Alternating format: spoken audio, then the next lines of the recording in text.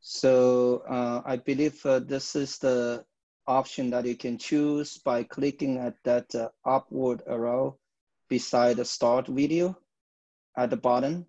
And then there's a video settings. And so go there and choose, do not choose, deselect, spotlight my video when speaking. So that's one thing we want you to do. Number two, it's better to choose view in speaker view. And you can choose that if you click at an icon at the top right corner.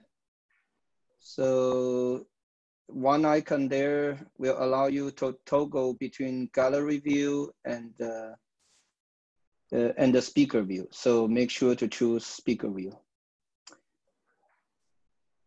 And everybody should be muted, and only the speaker will be given the right will be given the right to speak when necessary. So we have 5 talks. Each talk will be 80 minutes. So roughly speaking, 14, 15 minutes for the presentation plus 3-minute question. And during the presentation, there will not be questions answered. Instead, please type in your question in Zoom. If you click at chat, you will see the chat window and you can enter your question there. I understand some people may be using Slack, and you can also type your question in Slack. Probably it's better if everybody can just do that in Zoom. That will be helpful. So when the video is over, the speaker can answer to your questions. So we can start now. Could you please play the first video? The paper is titled "Being Happy with the Least: Achieving Alpha Happiness with Minimum Number of Tuples." The presenter is Min Xie from Hong Kong University of Science and Technology.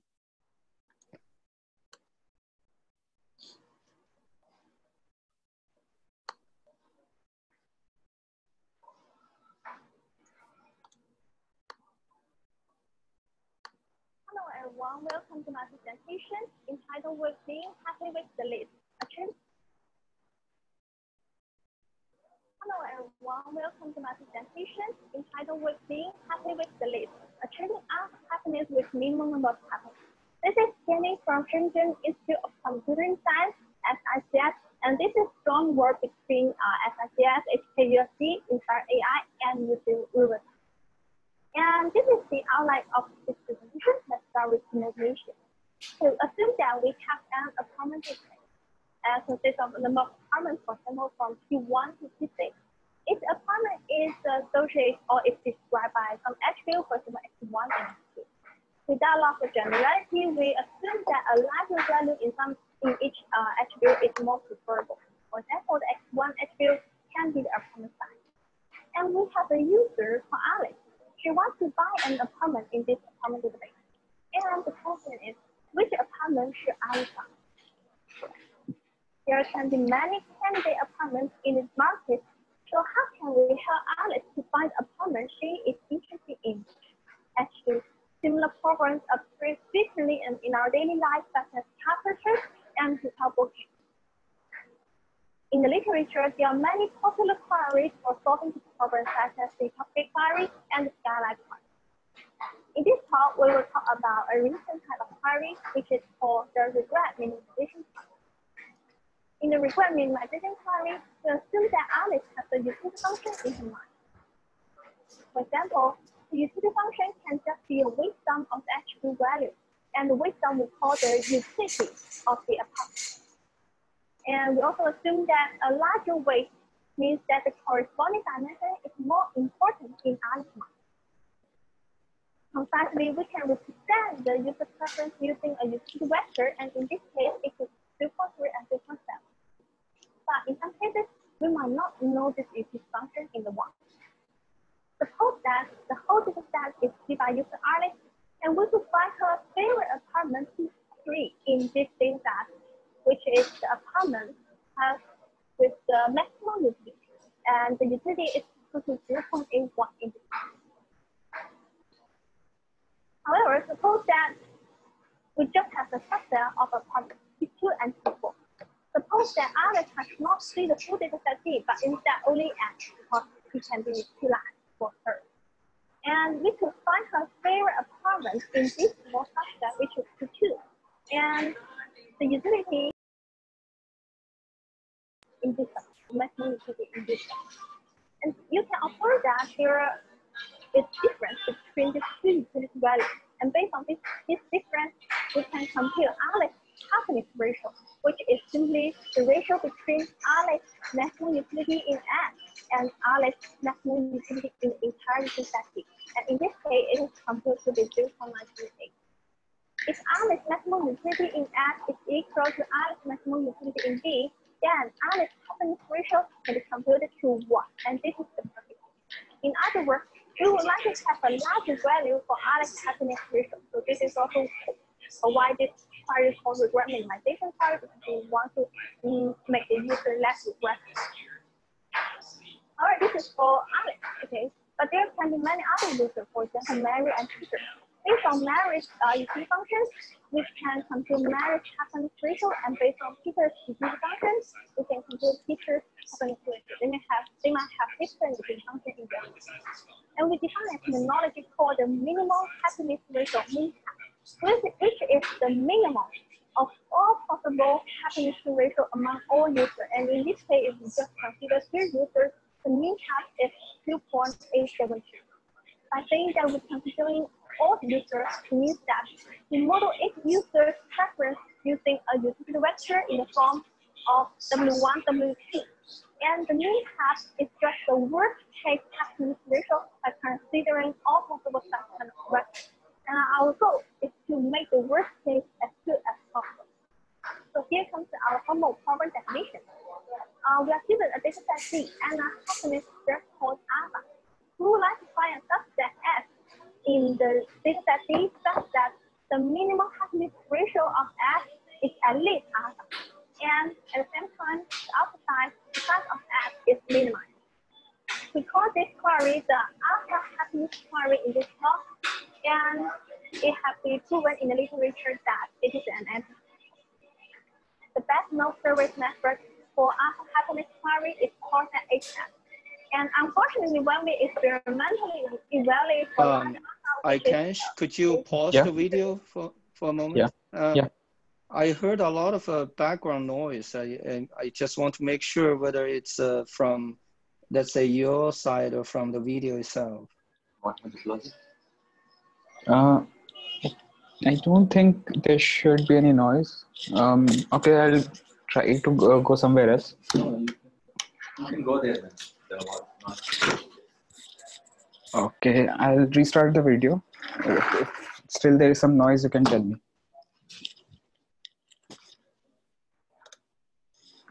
Because we want to be happy, the efficient method experiences a very long query time. This is because that its execution time is proportional to this quantity, which becomes prohibitive when the user requires a large alpha. In this paper, our contribution is listed as follows. We provide a geometry interpretation of the alpha happiness query, which have not been considered before, and also proposing a novel algorithm called congruity for answering the alpha happiness query. The congruity algorithm has a bounded alpha size, and it's not sensitive to the large alpha. Let's briefly go through our methodology, how we do that. We first give some geometry minimum. Okay, this is our apartment database again. Actually, we can visualize each apartment as a point in a 2D space. For example, in this case, we can visualize each apartment as a point in the X1, X2 space. And based on the points, we can construct the convex part of this set. And in this case, the black region is the convex part of this. Okay. Similarly, if we just have a subset of apartments, for example, P3 and P4, we can also construct a convex part based on this subset. And in this case, the black region is the convex part of the selected subset X. Okay. And we introduce the α-shrunk set. Assume that we have an alpha set to 0.9, and this is our original apartment data set. We want to do a transformation by proportionally scale each apartment in a data set by a factor of 0.9, by a factor of r. And we have a new data set, d pi. Each apartment in it is a proportionally scaled apartment of the original data set. And we call this new data set as the α-shrunk set of the original data set D. And based on the resulting data set, we can also construct a convex car of all the apartments. And we use the blue convex car to represent the convex car of the α-shrunk set. Okay. Next, we introduce a new problem called the spatial coverage problem. In the spatial coverage problem, we are given a data set D and a threshold alpha.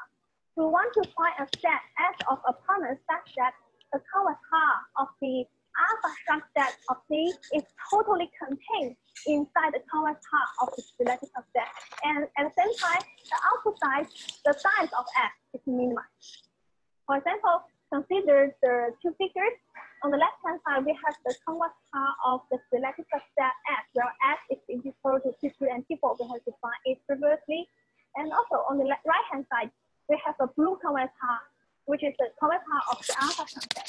And the spatial coverage problem is going to determine whether the blue convex car is totally contained inside the black convex car. And in this case, the answer is yes. And we would like to find the minimum size such kind of set S. And this is the solution for the spatial coverage problem. It seems like that the spatial coverage problem is irrelevant to the alpha happiness query.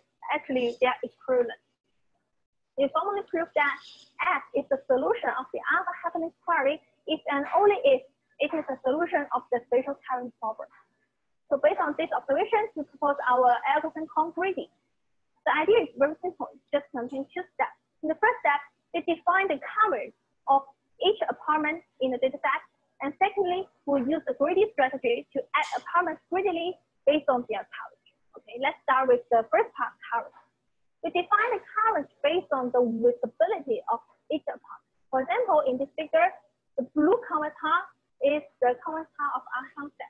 And we have an apartment, for example, P3 in this example. And based on their position, we can define the maximum visible range from P3 to the convex car of the α-shrunk set. And based on the visible range, we can compute two extreme vectors. In this case, there are two, but in higher dimension, there can be more, okay? But we have two here, just two here, okay? Well, each of the extreme vectors is perpendicular to a boundary of the maximum visible range from P3 to the convex car, okay? And recall that we assume that each user's preference is represented in the form of a utility vector W1 and W2. So W1, W2 form the utility space. And we can plot the utility space where the x coordinate is W1 and y coordinate is the W2. And the two extreme vectors, V1 and V2, will form a boundary region in the utility space like this. And we formally prove that if apartment P3 is in the selected subset and Alice's utility vector is in this region, then Alice's happiness ratio will be at least alpha. And the volume, in this case, the volume of this state region can be regarded as the coverage of P3. Then we come to the second step. We just define the coverage, and we want to construct solutions based on their coverage. Okay. For example, this is the coverage of P3, and using a similar strategy, we have a coverage of some other forms, other apartments like P4. And our strategy is to construct the solution to add by adding apartments greedily until the entire utility space is covered.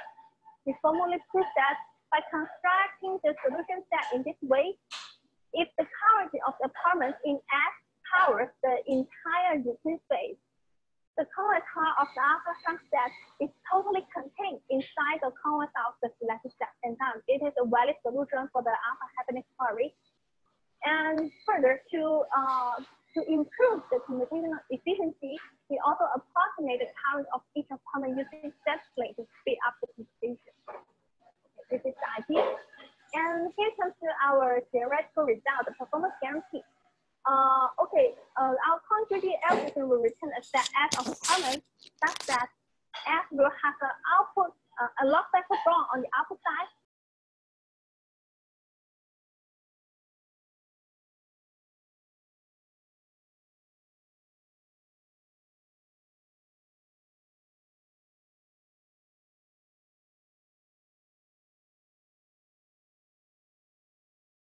Here, it involves many parameters, but I don't want to overwhelm the view with many technical details. So just highlight the key features here.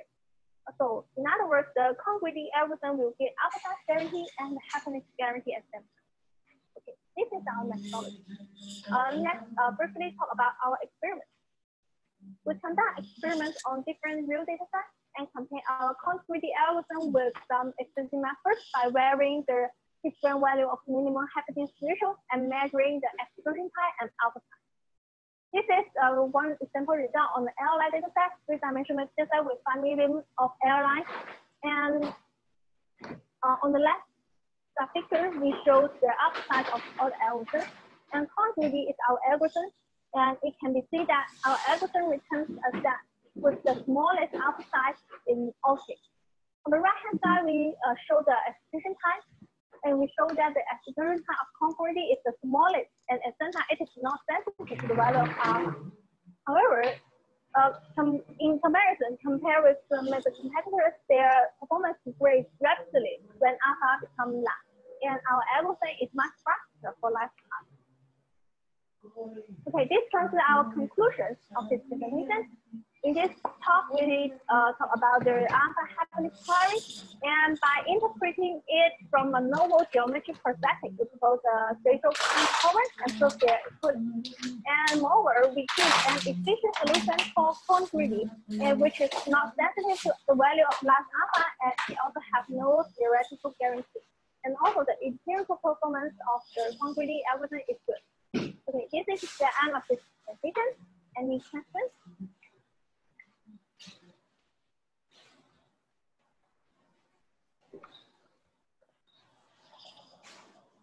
I don't think we collected any questions. Let me just check.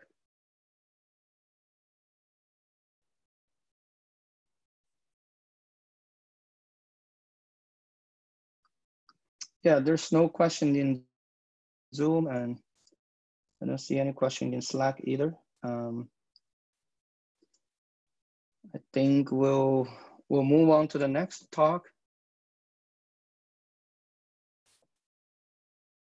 So the second paper is titled Improving Neural Relation Extraction with Implicit Mutual Relations. And this will be presented by Jun Quan from East China Normal University. Jun Quan is currently a master's student in the School of Data Science and Engineering at East China Normal University. His research interests include knowledge engineering and natural language processing.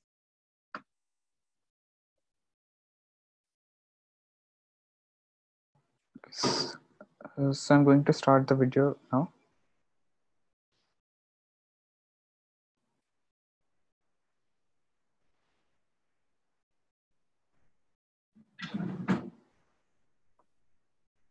Hello everyone, my name is Jun Quan from Eastern China Normal University. The work I present today is called Improving Neural Relation Extraction with Implicit Mutual Relations. So now let's see our background configuration of this work. Relation extraction aims to automatically extract the relation between entities from the plain text. For example, given this sentence, the goal is to identify the relation found between Microsoft and Bill Gates. The effective way is to train a relation classifier by using the labeled data. But as we all know, the human label is extremely expensive, so the distance correlation can move into the spotlight. The assumption of distance correlation is that if two entities participate in a relation, any sentence that contains those two entities might express that relation. So, based on the assumption, the training data can be automatically labeled by aligning the existing knowledge graph to unstructured text. Distance supervision addresses the issue of the high-level cost for labeling data. However, it may introduce some other problems. The first problem is the insufficient training of NLP pairs. Take two widely used distance supervision data sets, NYT and GBS, as an example. In the two data sets, the number of training instances for most NLP pairs are less than 5. That is, the number of training instances for any pairs show long-tail distribution. As such, most NLP pairs can be insufficiently trained, which can reduce the performance of distance supervision approaches. The second problem is the wrong labeling problem. The assumption of distance supervision is too strong. In fact, not all the sentences which contain the entity pair can accurately express the relation. For example, from the third sentence in this table, we cannot infer that Donald Trump is the president of the United States. So there is a lot of noise in the distance supervision side. The wrong labeled sentences exacerbate the inadequate issue of training data. To address these problems, we propose to transfer the relational knowledge from rich source entity pairs to infrequent entity pairs, as illustrated in this table. For the target entity pair, Stanford University, California, the relation is not easily predicted due to the insufficient training sentences and knowledge data. Meanwhile, the other entity pairs have relatively more supporting sentences, and obviously, these entity pairs are helpful for the relation classification of entity pair, Stanford University, California, since they are similar in semantic and sharing the common relation. To capture the similarity between entity pairs, we mend the implicit mutual relations to let the relational knowledge can be transferred between different entity pairs. Now let's move to technical detail of our method. As illustrated in the figure, this framework can be divided into 3 parts. The first part is to model the implicit mutual relations. The second part is to learn the entity type constraint. And the third part is to extract the relation knowledge from training sentences. Finally, we integrate these 3 parts to make a final decision. To model the implicit mutual relations, firstly, we construct an entity proximity graph, where the entity proximity can be defined as co-occurrence or similarity between entities in an external unlabeled coupler, rather than the training coupler. We can learn the implicit mutual relations between entity pairs after embedding all entities into low-dimensional deep space, while capturing the topological structure of vertices in the entity proximity graph. We constructed the entity proximity graph based on the external and unlabeled coupler. The weight of each edge is the normalized co-occurrence times of the corresponding entity pair in the unlabeled coupler. The entity proximity graph can preserve the semantic similarity between entities. Since the entities with similar semantic have similar topological, as shown in the figure, Houston and Dallas, which entities with the same semantic are similar in the topological structure in the graph, since they have direct link and share many common labels. So we can learn the entity embeddings from the entity proximity graph by network embedding approach. We first minimize the objective function O1 to learn the first order proximity, where PEI-EJ is the joint probability of the entity pair EI-EJ. It is a sigmoid function of the inner product between these 2 entities embedding. By minimizing O1, the first order proximity between entities will be preserved. And we minimize the objective function O2 learn the second order proximity, where the PEJ given EI is the probability of context EJ generated by the text EI. Resolving both the first order proximity and the second order proximity separately, we obtain the embedding vector for vertex by concatenating corresponding embedding vectors and from these two functions.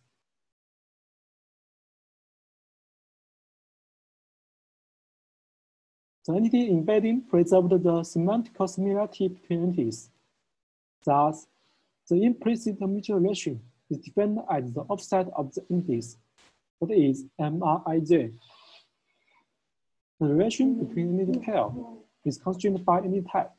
So we embedded each entity type to a low-dimensional space to run the constraint. And to extract the information from training synthesis, we use the PCNN to encode the synthesis spike for each entity pair, and then utilize a synthesis level attention to abandon the wrong level depth. The attention mechanism assigns the weight for each sentence in the sentence spike. The weight alpha is calculated by the softmax function of Q. And Q is a query-based function which scores how well the synthesis and the predicted relation matches. Finally, we integrate the entity types and the implicit mutual relations into PCNN. The entity pairs with similar implicit mutual relation possibly have the same relation. Therefore, we can infer a confidence score of each relation for the target entity pair while using the implicit mutual relation. Likewise, the entity type and the original relation extraction model can also give the confidence score. To achieve a more accurate result, we combine these three part scores, as is shown in the formula PRIJ. So now, let's move to the empirical study. Through the empirical study, we aim at addressing three research questions. The first one is how our method performs comparing with the state-of-the-art approaches. The second one is the flexibility of our method. And the last one is whether the implicit mutual relations are helpful. We conducted the experiments on two widely used sites, NYT and GDS. The statistics of these two data sites are shown in the table. To verify the effectiveness of our model, we compare our PATMR model with some state-of-the-art baselines. Shown in the figure, our PATMR model outperforms all of the baselines significantly. As shown in the table, PAT and PAMR are the variants of our proposed model, which only adopt entity type and implicit mutual relations to improve relation rejection model. The experimental results shows that both PAT and PAMR outperform the basic relation rejection model PCNATT. This points to the positive effect of integrating both the implicit mutual relations and entity types into the relation integration model. To illustrate the flexibility of our PATMR method, we incorporate the components of implicit mutual relations and entity types into the other linear relation injection approaches. As illustrated in the figure, the basic CNN-based and RN-based models can achieve significant improvement while integrating our implicit mutual relations into them. It indicates that the implicit mutual relations can be integrated into most of neural network relation injection methods easily.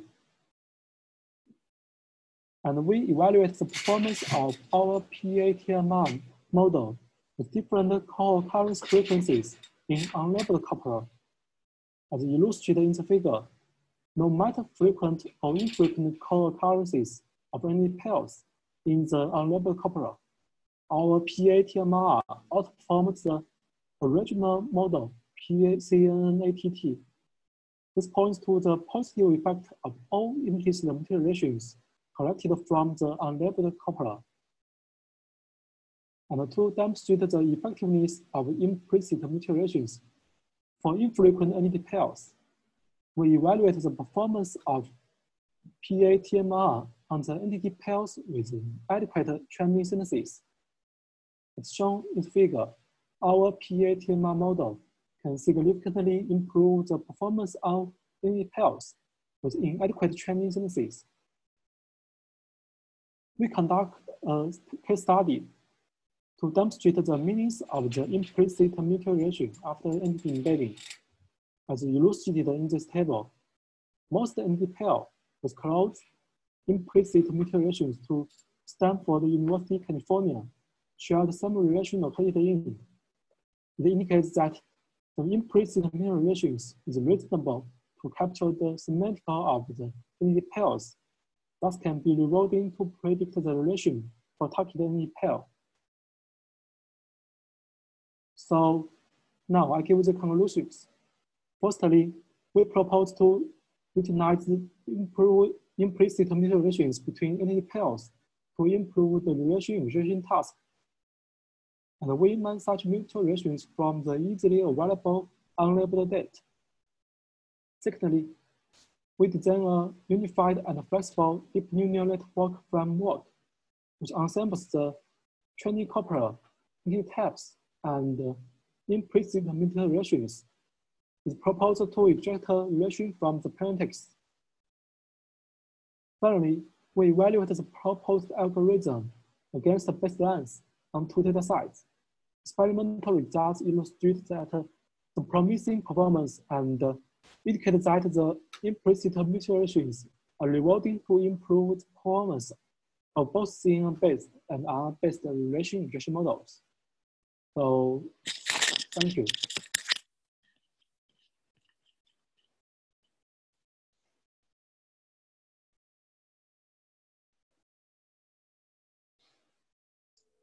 Okay, thank you. For this paper, I didn't see any questions either. Oh, there's one question. Okay, from Chengming Wu, the question is, I have the entity proximity graph. Okay, let me try to read it. Okay, the question is, it's about the first component in the framework, which is the entity proximity graph. The entity pairs similarity seems to have the same effect on word embedding, or have the same effect as word embedding. So in your work, you conducted a sentence embedding. Did you use any word embeddings to represent the sentences? And also you combine the three components. Did you analyze which component makes the most contribution?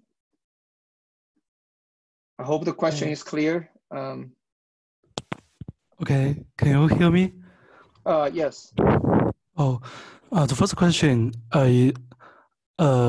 yes, the first component is similar to the word vector, but word vector cannot capture the similar between the entity pairs, and we don't use any word embedding in in this component. What we do is to construct an entity proximity graph and then use a network embedding approach to embed each entities, and then to represent the implicit mutual relations.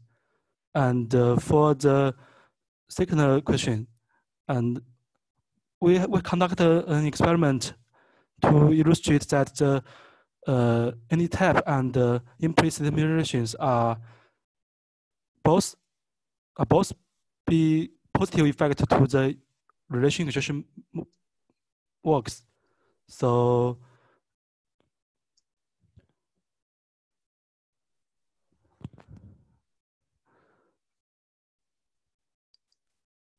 Oh, are you done? Yeah. Oh, okay. All right, thank you. Looks like there's no more question, and let's move on to the next paper. The next paper is Song, Approximate Nearest Neighbor Search on GPU. And it will be presented by Weijie Zhao from Baidu Research.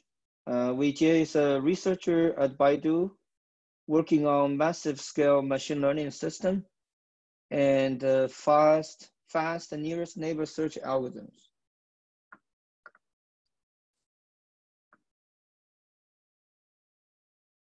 Akansh, could you please play the video?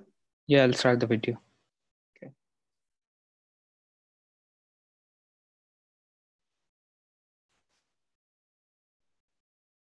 Hello everyone. In the following 15 minutes, I would like to review our new methods for solving approximate nearest neighborhood problem. Although they are Excuse me, that's not my video. I'm sorry? But this is not the video This is of Song, I believe. The presenter is Hello. just a second. The presenter is Lou.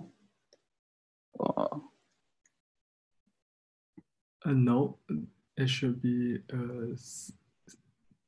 Weijie. Yeah, this one. Okay, I'm sorry.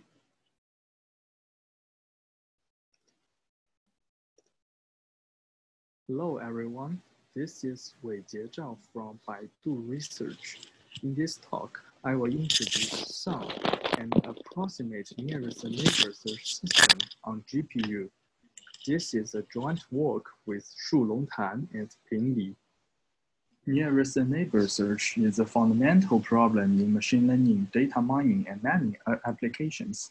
For example, given a handwritten digits dataset and a query figure, we would like to find the most similar figure in the dataset. It can be used in clustering and information retrieval.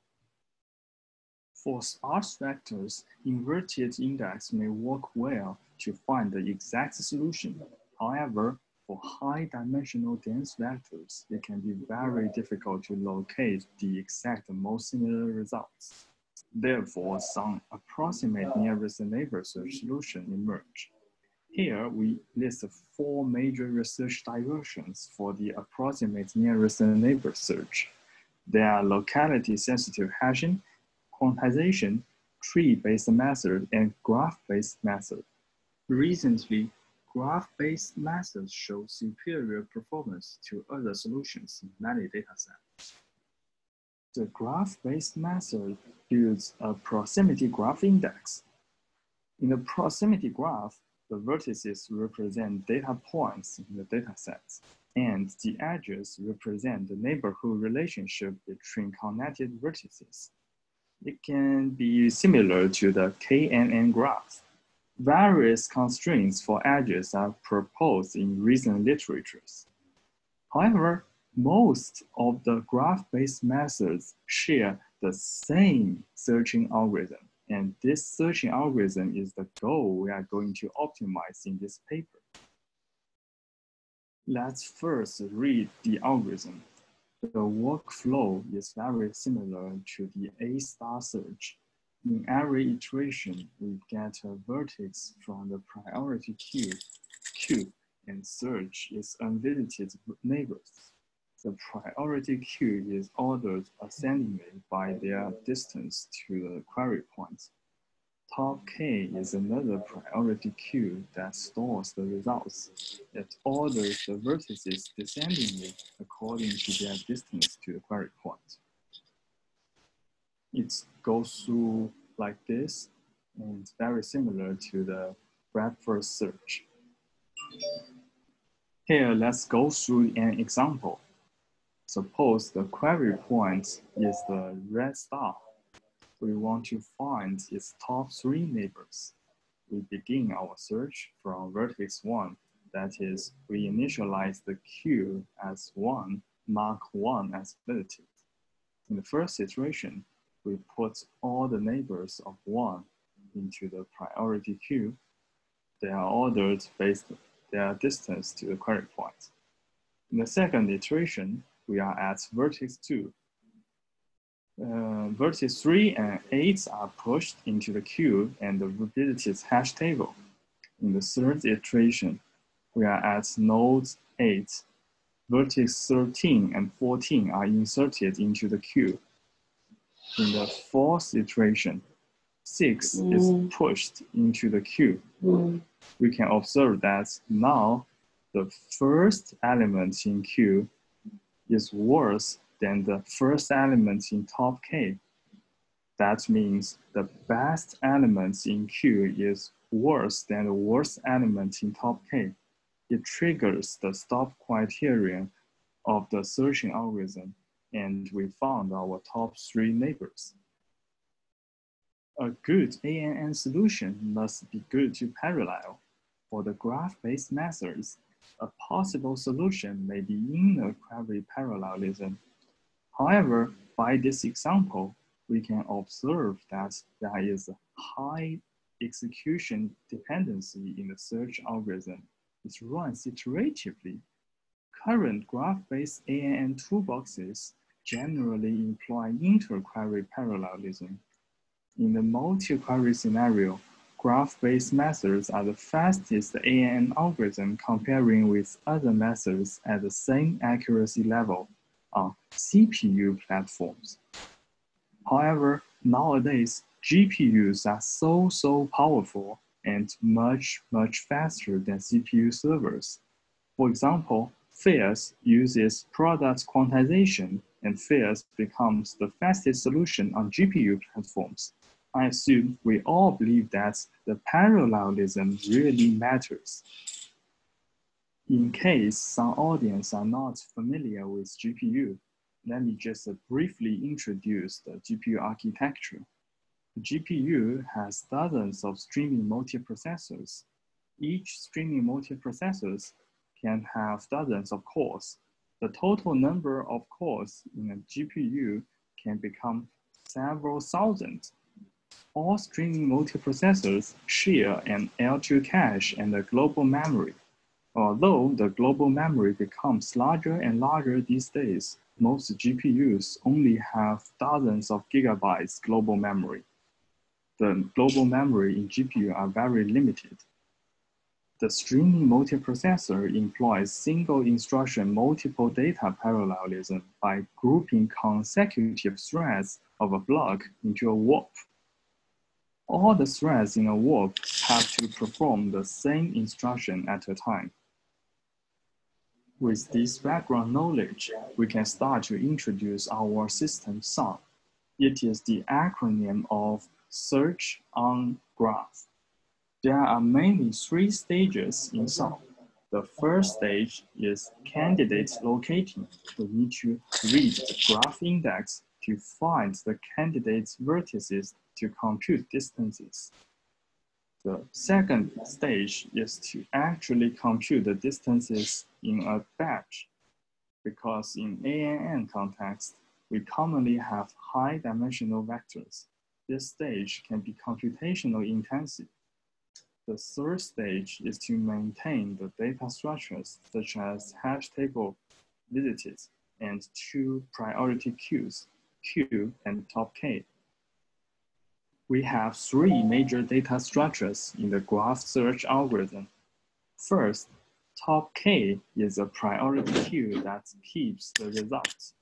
Secondly, Q is another priority queue that stores the search frontiers. And visited is a hash table that marks whether a vertex is visited. Since we only want to find the top K results, the capacity of top K is a constant K. The frontier queue can also grow to a number of searching steps. We can also bound the capacity of the frontier queue to K by employing a min-max heap and only keep its best K frontiers. The visited hash table is a tough problem. If we really insert all the visited vertices into the hash table, asymptotically, the capacity of the hash table can be the number of searching steps. It may yield dynamic GPU memory allocation, which is expensive. We introduce two optimizations called selective insertion and visited deletion to trade computation for memory. We do not mark a vertex as visited when it is worse than all the current found top K results.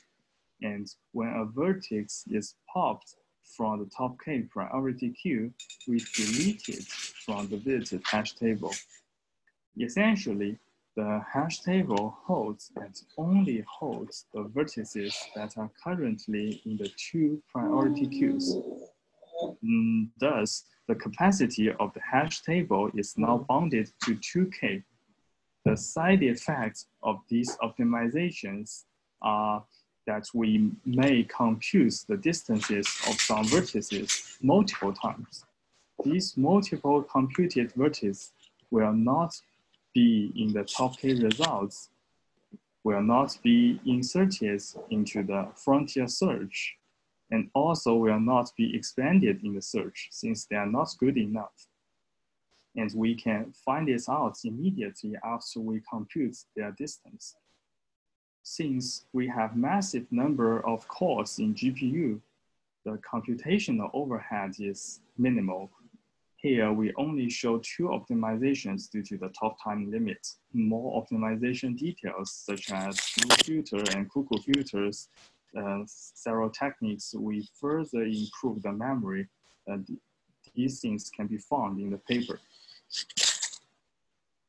Let's directly go to the experiments. We use 6 public data sets.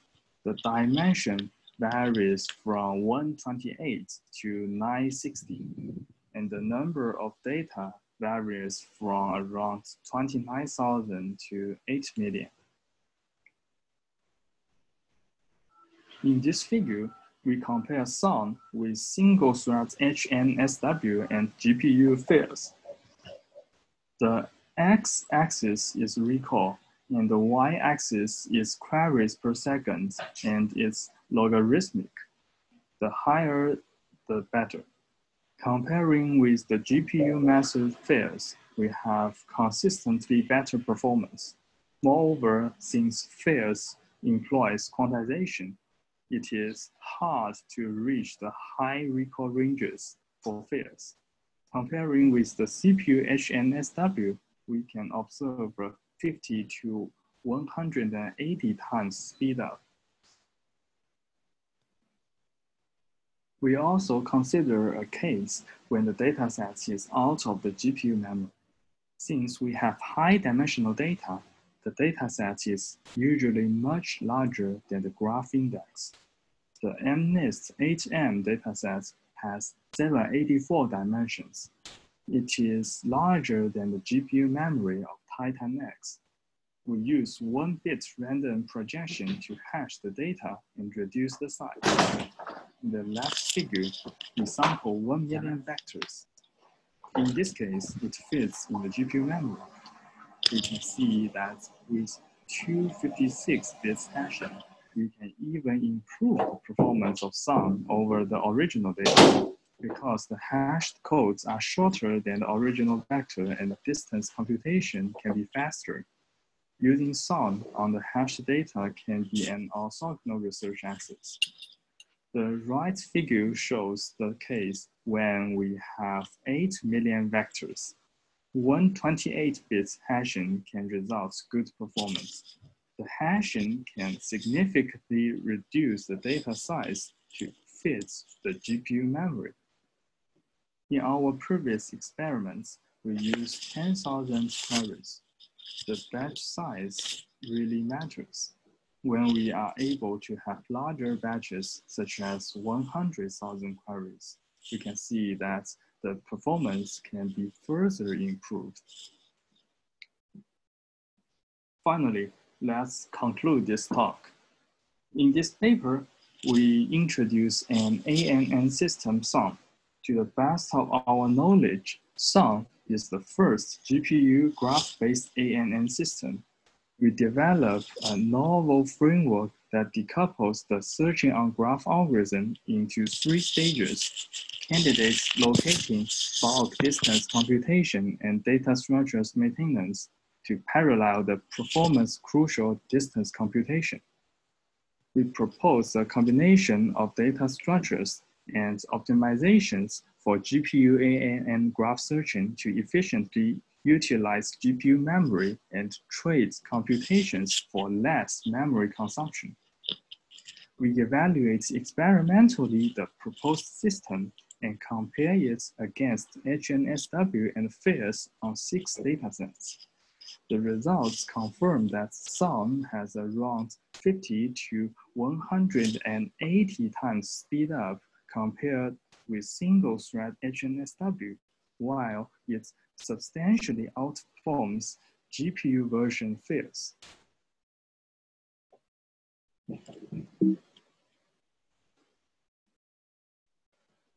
Okay, thank you for the presentation. If anyone has a question to the speaker, you can type in the chat window. Since I don't see any question at this moment, maybe let me just ask one question.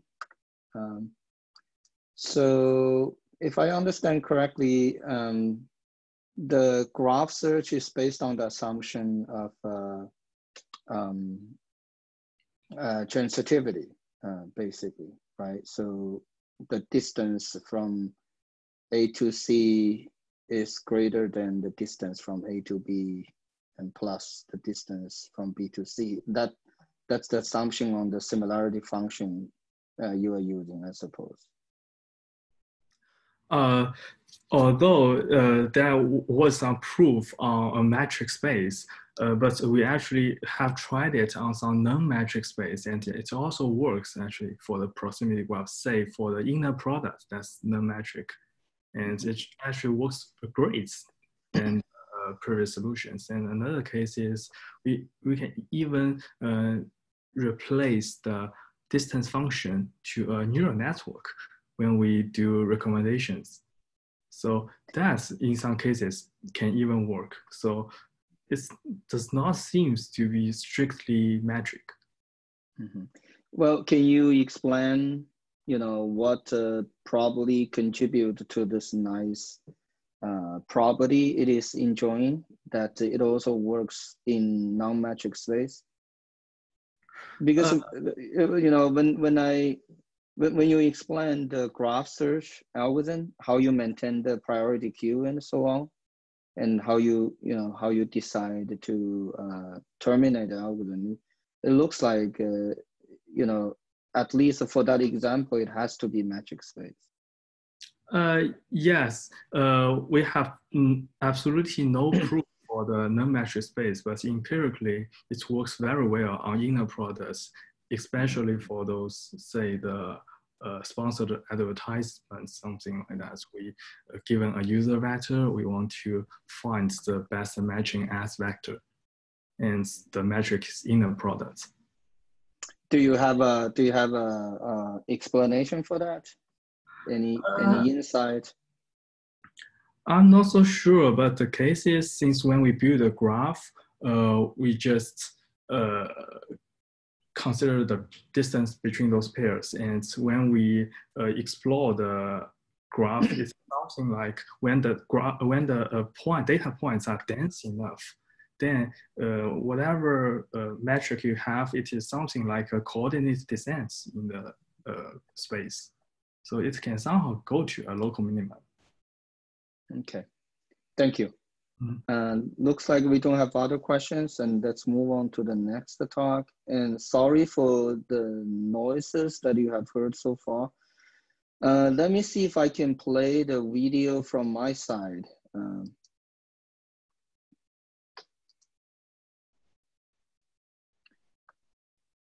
So is that fine if I play the video from my side? Yeah, it's totally fine. And how do I do that? I guess I need to share screen. You need to share the screen. Do you have have you downloaded the video?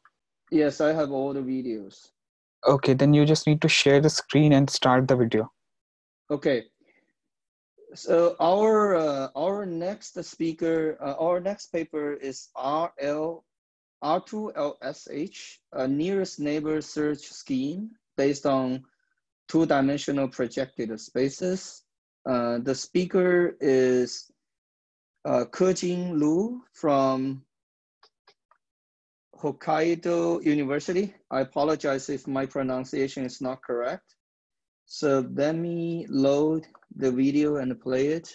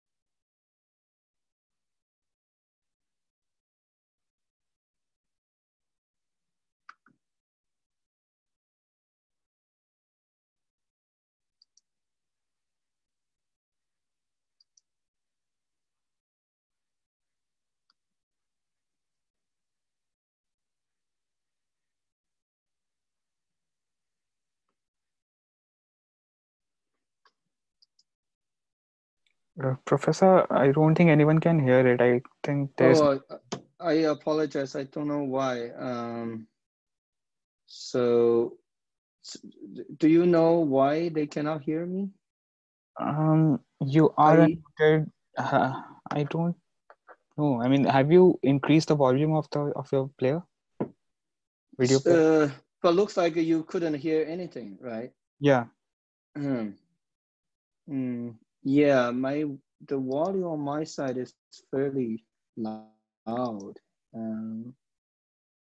So well, looks like you have to play the videos. Okay. I don't know why. I don't see any reason why you cannot hear it.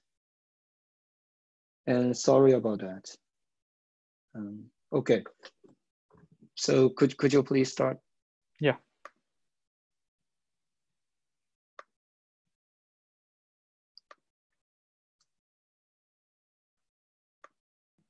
Hello, everyone. In the following 15 minutes, I would like to introduce our new method for solving the approximate nearest neighbor search problem.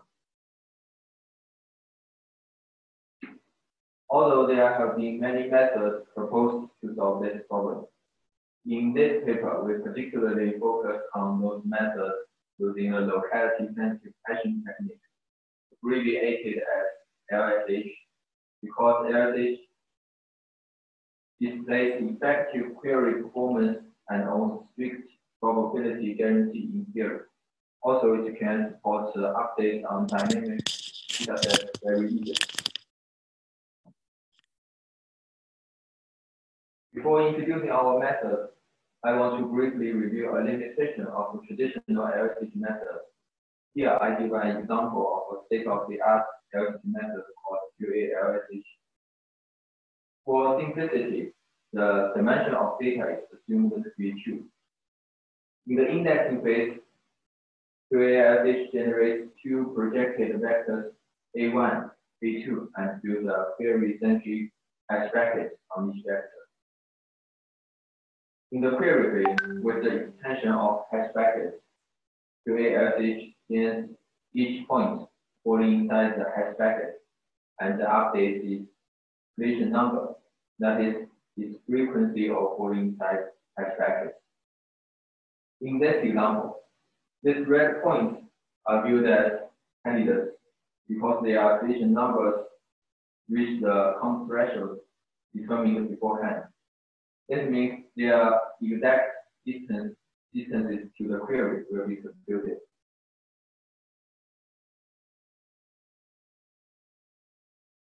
Although Reseach can return accurate results by combining multiple one-dimensional hash brackets, it has to scan many false points, such as these flag points, in the scanning process, because these points also go inside the hash brackets at least once. This means much unnecessary I/O cost is incurred in the scanning process. In order to overcome this limitation, we propose a new method called Reseach. Different from Reseach, Reseach generates multiple 2-dimensional projected subspaces. In each subspace, Reseach builds a query-centric ball and only scans those points falling inside this ball. Obviously, query-centric balls can prune both points more efficiently than query-centric hash brackets, because the search region of query-centric ball is bounded, while the search region of hash brackets is unbounded. Here are the contributions of our work. First, similar to traditional Reseach methods, our method also owns strict probability guarantee in theory. By tuning the user-specified approximation ratio, we can achieve different trade-offs between the efficiency and the accuracy. Second, by replacing the traditional hash brackets by query-centric balls, our method can reduce the cost in scanning significantly, which will be shown in the experiments later. Next, I want to introduce how to realize this idea. This is the working flow of Reseach. The first line shows the indexing phase, and the second line shows the query phase. In the first 2 steps of the indexing phase, Reseach generates multiple 2-dimensional projected subspaces, and each subspace is formed by 2 vectors generated randomly. Next, Reseach partitions each subspace into multiple rings. Here, the partition strategy is similar to that of I-distance. Then, all points in the same ring are indexed by a B+ tree. All B+ trees form the index structure of Reseach. In the query phase, in each subspace, Reseach builds a query-centric ball with initial radius 0. By expanding all balls simultaneously, Reseach can find more candidates and finally returns the nearest neighboring candidate set. In this process, 2 conditions play important roles. The first one is the combination condition, which determines when to terminate the expansion of balls. The second one is the candidate condition, which determines which points can be viewed as candidates. Here, we also update the collision numbers of points and use a singular candidate condition of Reseach. Later, I will give more details on these two conditions. This is an example of the searching strategy in a single subspace. Suppose that the subspace has been partitioned into multiple rings. In this subspace, points 01 and 02 are contained in the same ring. Points 03 and 04 are contained in another two rings. For points in the same ring, we compute their reference angles to a reference vector B determined beforehand, and treat the values of their reference angles as their keys in the corresponding B plus tree. In this example, the key of 01 is 60 degrees and the key of 02 is 240 degrees. This determines their locations in the corresponding B plus tree as this video shows. Note that in this way, every point in a single subspace is indexed only once. In the query phase, we expand the ball stepwise and use the red circle to denote the current ball. In this process, we need to ensure that all points in the ball must be scanned without missing, because it is related to the correctness of our probability guarantee. Because all points are contained in rings, we need to consider the geometrical relationship between each ring and the ball. Here, there are two cases. If the ring does not intersect with the ball, we do not need to scan any point in that ring. Otherwise, we locate the query in the corresponding B plus tree and search in two directions from the query in the lymph node of the B plus tree, such that the points in the intersection can be scanned. From this video, we can see the intersection covered by a section marked in red, and this section corresponds to a segment centered at the query in the leaf level. So we only need to scan all points in that segment, which is easy to implement. Note that some points falling outside the ball, such as point 04, may also be scanned. It has no effect on our probability guarantee.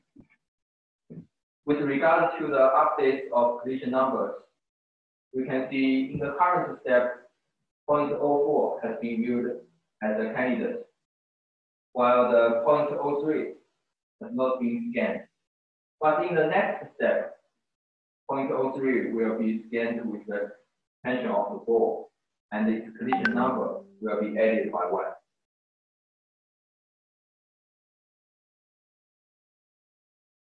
As discussed earlier, we need the termination condition and the candidate condition to make the searching strategy complete.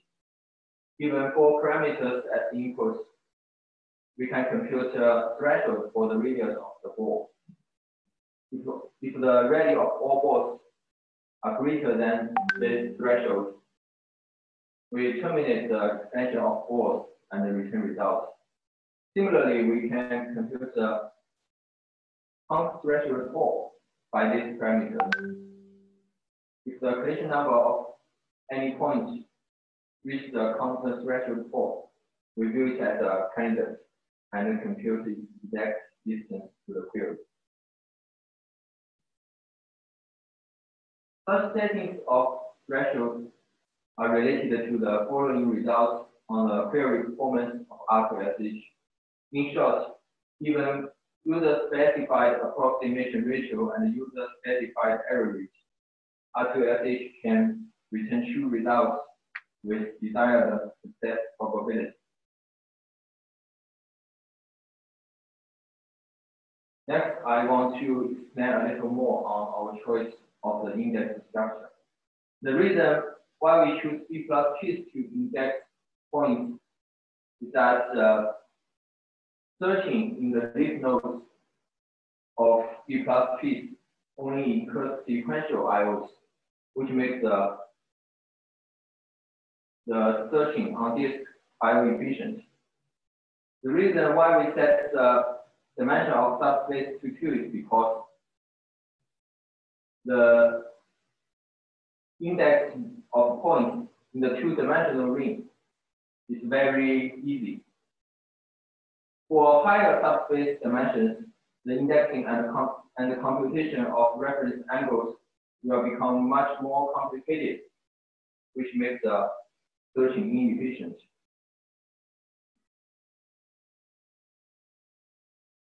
Next, I want to report our experimental results. We choose two state-of-the-art Reseach methods, SI and QA Reseach, as our benchmark methods of Reseach type. In addition, we choose a method using space-filling curve technique called H-index as our benchmark method of non-Reseach type. All compared methods are disk-based.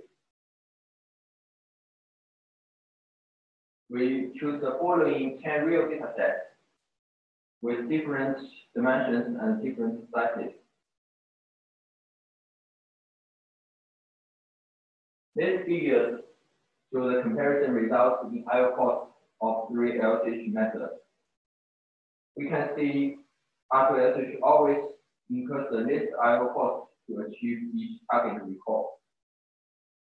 Moreover, as the target recall grows, the advantage of Reseach over the other two methods becomes more obvious, which shows Reseach is the most IO efficient one. This table shows the comparison results in runtime of 3 Reseach methods. We can see Reseach also spends much less running time than the other two methods to achieve the target recall, which is consistent with the results in IO cost. This table shows the comparison results between H-index and Reseach.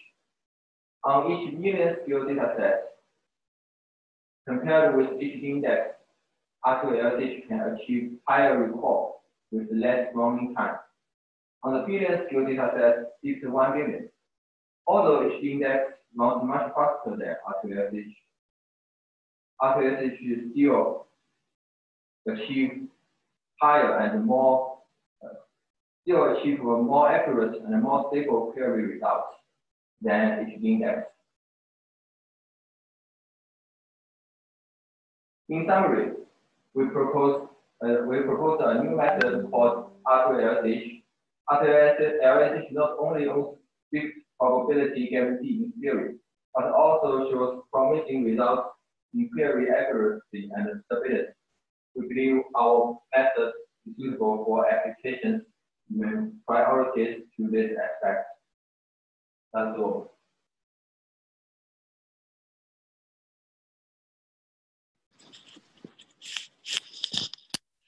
Are there questions?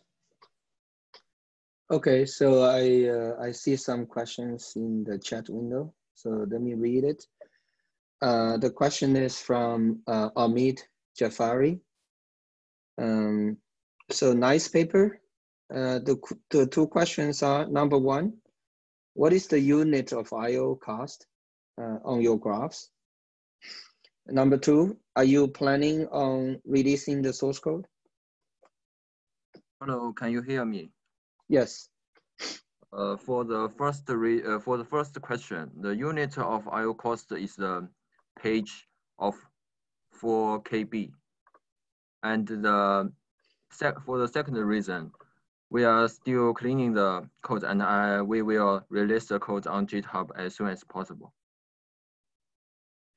Thank you. Are there more questions?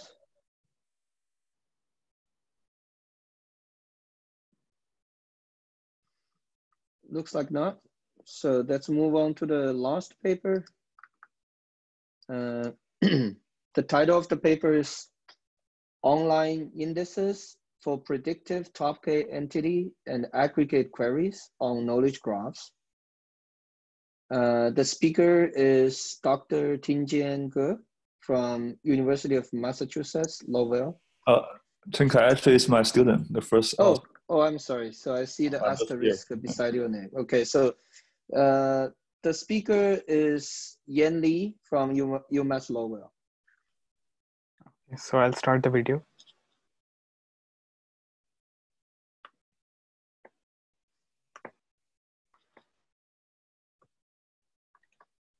Hi everyone, I'm Yan, a PhD student from the University of Massachusetts. Today I'm going to present our paper, which is Online Indices for Predictive Top K Entity and Aggregate Queries on Knowledge Graphs. Here's the outline of my presentation. First, I will go to give a talk about the motivation, problem statement. Then I will talk about the solution, evaluation, and the conclusions. First of all, let's take a look at the motivations, why we want to solve this problem. As you may already know, the knowledge graph is a knowledge base represented as a graph. And the knowledge graphs have seen increasingly broad applications, such as web data, user and product interactions and ratings, and the recommender systems. In such knowledge graphs, it usually has millions or billions of entities and many relationships. Due to the potentially gigantic number of entities in a large knowledge graph, it would be very slow and less than desirable to process each entity on the fly and select the top ones with the highest probabilities. So let's take a look at a real example. In this picture, it shows the real knowledge graph. We have entities such as Alice, Bob, Eiffel Tower, or Paris. And we are interested in the queries such as what are the top 5 most likely places Bob would like to visit but has not been to yet? Also, what's the average age of all the people who visited Eiffel Tower? Due to the queries, there's 2.5 million places in the world. So how can we find the top 5 places in that huge number of places? Also, there are 7 million people per year who visit Eiffel Tower. So in order to fast answer those queries, and first of all, let's clarify our problem. We build a visual knowledge graph, which is based on the real knowledge graph, as in this picture as an example. And we have different vertex types, including users, such as Amy, Bob, restaurant, grocery stories, and styles of food. The graph also has different relationship types in edges, which are illustrated with different colors, such as read high frequency and belongs to a style of food. This knowledge graph is incomplete. For example, it misses the information that Amy likes restaurant 2 with a certain probability, and she likes a restaurant 3 with a certain probability, which are illustrated as a red dashed edge in the picture. To formalize the visual knowledge graph, it has the same set of vertices as knowledge graph G, but has edges, where each edge is of the form HRTP. The HRT is a triple, and the P is extended with a probability P determined by algorithm A, where the algorithm A can be analyzers, which can do the link prediction on knowledge graph. So after we have the visual knowledge graph, we are interested in the 2 types of queries. The first one is top K query, which given a high-entity H and a relationship R, we return the top K entity T with the highest probabilities. In our example is, what are the top 5 most likely restaurants Amy would rate high but has not been to yet? And another type of query is the aggregate query, which returns the expected aggregate value such as count, sum, average, max, or mean as in SQL of the attributes of entity T. In our example is what's the average age of all the people who would like restaurant too. So after we clarify our problem, here's our solution. We embedding vectors transformation and build cracking and uneven indices for visual knowledge graphs. Then we devise algorithm to answer those two types of queries. First of all, let's take a look at the embedding vectors transformation. Since our method is based on knowledge graph embedding, so here's the example of how does knowledge graph embedding works. Knowledge graph embedding is such that we have the knowledge graph, and after we do the embedding in the embedding space, the node and the relationship linked to each other is close to each other in that space. And for the method we are using in our paper is a translational model, such as trans E or trans A. The translational model, which is in by embedding, after embedding, as in this example, the Obama is the hand entity and was born as the relationship, and the hand entity Obama plus the was born in the relationship is approximately equal to the Honolulu. And after we done the knowledge graph embedding, we will get the embedding vectors of each node and the relationship type. So after we have those embedding vectors, which usually has tens or hundreds of dimensions, and we convert the embedding vectors into a lower dimension, for example, 3, by applying the Johnson-Lindström transform. We also prove that for 2 points U and V in the embedding space as 1 that are of Euclidean distance L1, they are Euclidean distance L2 in space S2 is preserved with a probabilistic upper bound and a probabilistic lower bound. Now let's take a look, how do we build index on those embedding vectors? First of all, we are thinking that can we use an off-the-shelf spatial index such as an R-tree? Actually, we can, but it's too wasteful. Instead, we build such an R-tree, we build a cracking and uneven R-tree index online upon the arrival of a sequence of queries, which perform on-demand top-down backload of R-tree upon all queries right in the region Q. So first, let's take a look of the R-tree backload algorithm. It sorts a set of rectangular objects D into a few sort orders D1, D2 through DS, and then perform a greedy top-down construction on the R-tree. And each time we perform a binary split at a node based on one of the sort orders and a cost model. We observe that building such an index is still very time and space consuming, and the search space is very uneven given the space of queries. So instead of building backload R-tree, we build our index. We only grow the partitions of nodes that contain the data points in core region Q. And moreover, we do not need to break a partition if it contains data points all in Q. And then the stop condition of a binary partition of an element E in the current control is either E is irrelevant to Q or almost all data points in E are in Q. So as a result, regions in the embedding space S2 that are more relevant to queries are indexed in finer granularities, while the irrelevant regions stay at high level of the tree.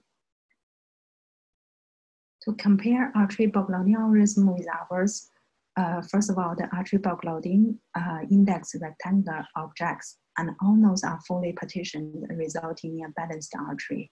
And the cost function penalized the MBR of them due to the split.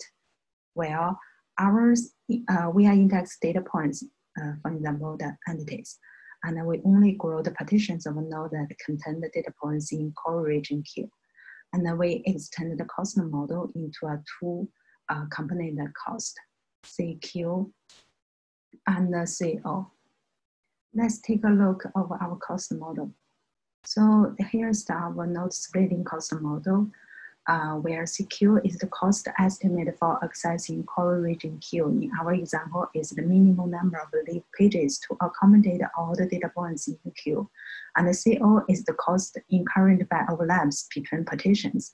We increment CO by this formation at each binary split, where O is the overlap region between two resulting partitions L and H over the binary split, and H is the height of the R tree where the split happens, and beta is larger or equal to 1, is constantly indicating that overlap higher in the R tree has more impact and is more costly. Moreover, we can afford more split choice. Instead of selecting one split with optimal cost, we get the top K best space. We create a priority queue of active controls based on their cost and completely finish its space for the currently query and determine the best plan based on a still aggressive pony. This will result in a good global index tree. And after we build the index, now we are talking about algorithm to answer queries. The first query is top key query. We iteratively reduce the query rectangular region until key data points nearest to H plus R corresponding vector are identified. We also prove that the algorithm accuracy and performance are guaranteed. The details will be in the table. Another query is the aggregate and static queries. We find relevant entities within above, which means a probability threshold. And the closest data points have the probability 1. If there are too many such data points, we use sampling. And we can handle all SQL aggregate queries such as count, sum, average, max, and mean. For example, the expectation of a sum query result is this formulation where A is the sample and the PI, which is the probability regarding each sample data point. And VI is the attribute values we want to sum up. And we also prove that the ground truth sum query result is within a probabilistic bound of the result written by our algorithm. And also details in the paper using magnetic algorithm and Azuma inequality. Next, let's take a look at our evaluation. We use 3 types of data, 3 real-world knowledge graph data sets. The first is Freebase and Movie and Amazon. Freebase is a large collaborative knowledge base, an online collection of structured data harvested from many sources. Google's knowledge graph was powered in part by Freebase. The movie dataset describes 5-star rating and free text tagging activity from movie lens. Amazon contains product reviews and metadata from Amazon. And the statistics of the datasets are summarized in this table. And we also using 4 baselines to compare with ours. The first is no index at all. And the second one is PH tree, which is a high dimensional index. And then we compare with the Backlog R tree without our Kraken index tags. And then we compare with the H2 ELSH, which is a locality sensitive hashing mechanism to find the nearest neighbor in a space. Let's take a look of the result. First, let's take a look of the result on Freebase dataset. We examine the execution times of a no index PH tree and Backlog R tree index. For this dataset, we cannot use the H2 ELSH schema because it can only work with one relationship. As you can from the picture, our result is 3 orders of magnitude faster with our index compared to no index. And now only PH tree and backloading have an offline index building time. In this picture is the precision K. At K is the precision of the top K result tables using our index compared to the top K tables and the no index method. Also, same shows on the movie data side. Same results shows on the Amazon data side. Our query processing time is 1 order of magnitude faster than H2 ALSH for the movie dataset and 2 orders of magnitude faster for the unknown dataset. And in all, the experiments show that our cracking indexes will be effective in accomplishing our goal for answering 2 types of important queries of visual knowledge graphs, top K entity queries and aggregate queries. So to conclude my presentation, we transformed the embedding vectors to a lower dimension space for indexing and prove a tight bound on the accuracy guarantees. We built cracking and uneven archery indexes for visual knowledge graphs. Then we devised a query processing algorithm for top K and aggregate queries with a novel proof of accuracy. As future work, we would like to consider dynamic knowledge graph updates. Thanks for listening.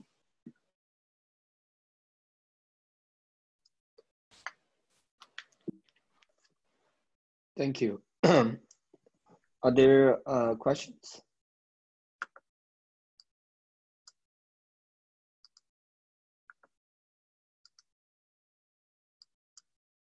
Okay, looks like we don't have any question yet.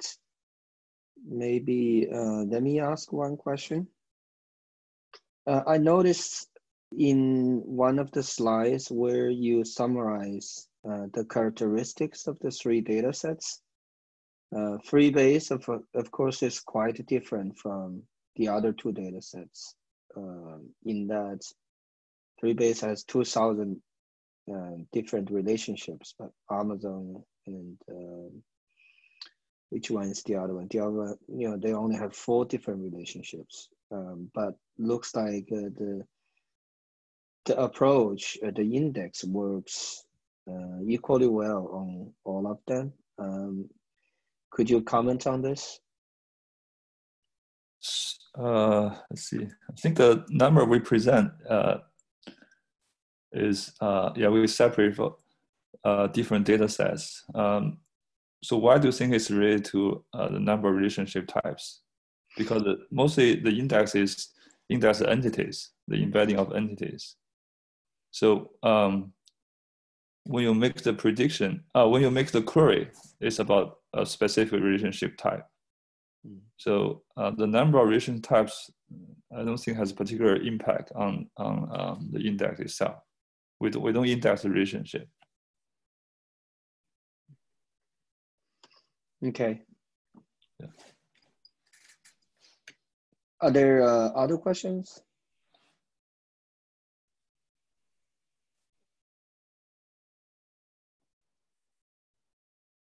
Looks like we don't have more questions. Thank you all very much. And thanks for attending this session.